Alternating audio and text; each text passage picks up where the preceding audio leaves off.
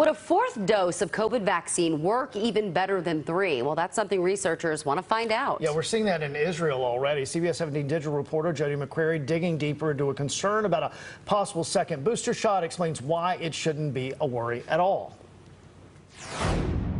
Some wonder if 4 doses is too many, or if it could wear out your immune system. But 2 doctors I talked to say that simply doesn't add up. That sounds a little bit of snake oil to me, I'll be totally honest. I don't see any reason why that would bear out. The issue coming up as Israel today said it will start offering a 4th dose of vaccine to those most vulnerable to COVID. So their question now is, if we want to keep patients out of the hospital in Israel, do we need to top them up again because of Omicron? Experts say it's still too early to worry about that here in the U.S., though Dr. Anthony Fauci says it's possible. But right now, we are hoping that we will get a greater degree of durability of protection from that booster shot.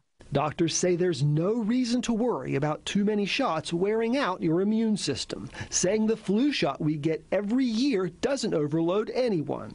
A better question about the boosters is when you get it. You probably don't get the same bang for your buck with giving a booster too early, for example, or giving one when it's not needed. In our state, those rates have room for improvement.